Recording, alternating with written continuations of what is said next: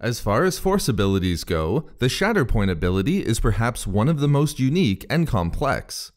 Although used by both Jedi and Sith, Shatterpoint was only available to those who had a natural, innate, and instinctive talent for it.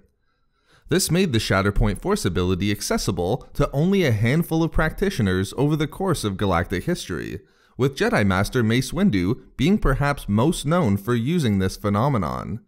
In this video expose, I will explain the Shatterpoint Force ability, describing both what it is and how powerful the ability could be.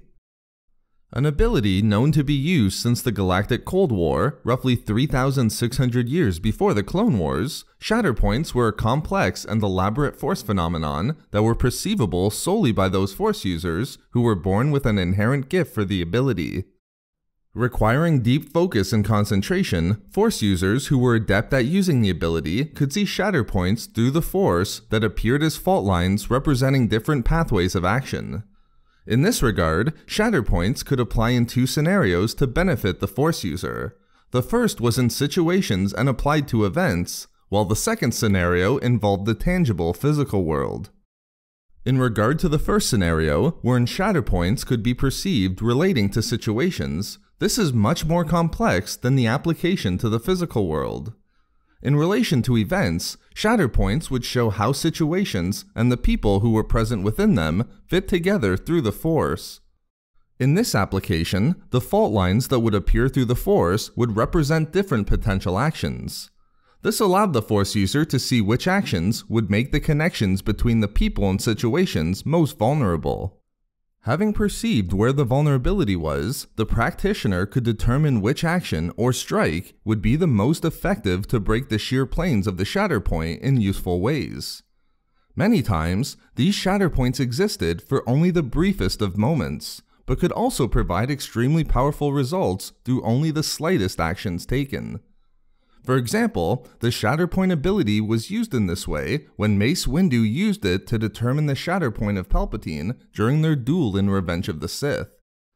Although Mace was able to determine that Palpatine's Shatterpoint, or course of action that would leave the Sith Lord the most vulnerable, was his trust in Anakin, and thus to strike at that trust would undo the Sith Lord's plan, the dark side clouded the full extent of the vision, causing Mace to fail to understand Anakin's Shatterpoint as well. Therefore, used to perceive the fault lines connecting people and situations and where the vulnerabilities were between them, the Shatterpoint Force ability was extremely powerful. Within the second scenario, wherein Shatterpoints could be applied to the physical world, this application was much more straightforward. When applied to physical items, the Shatterpoint ability worked in the same way as previously discussed, but the fault lines would determine where the weak points were in the item's physical composition.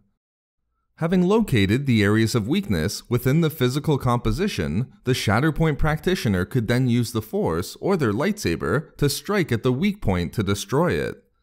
In this way, the Force ability would discover the physical item's literal Shatterpoint, the point that would cause it to break into multiple fragments.